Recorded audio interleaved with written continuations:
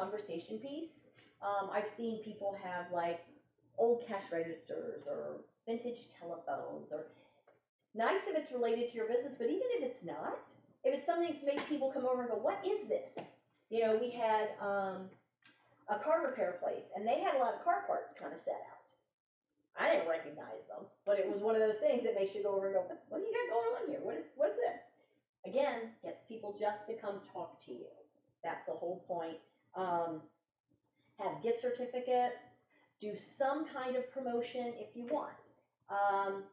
Anybody who signs up today gets 25% off. Or sign up for my email list and get 10% off, or buy it today, or have a little game. I've seen people do like little Easter eggs. You know, come pick an egg, break open the egg, whatever's inside. Maybe you won something small, maybe you won a gift card, maybe you won 25% off or something.